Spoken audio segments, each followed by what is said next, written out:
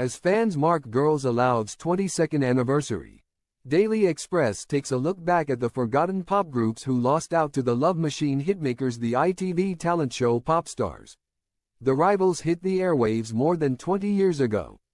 Airing in 2002, the music competition saw a host of talented singers from up and down the country come together to fight it out for the chance to steal the Christmas #1 spot on the UK singles charts.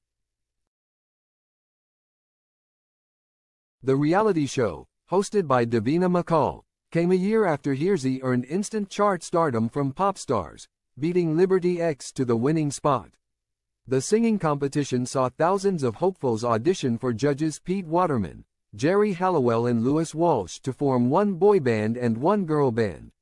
On November 30, 2002, Girls Aloud were formed and members Cheryl Tweedy, Nadine Coyle, Kimberly Walsh, Sarah Harding and Nicola Roberts saw off competition to land the Christmas #1 with Sound of the Underground.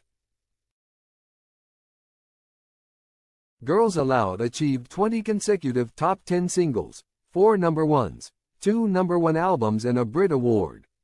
The group have since reunited following the death of their bandmate Sarah, who died after a lengthy battle with breast cancer.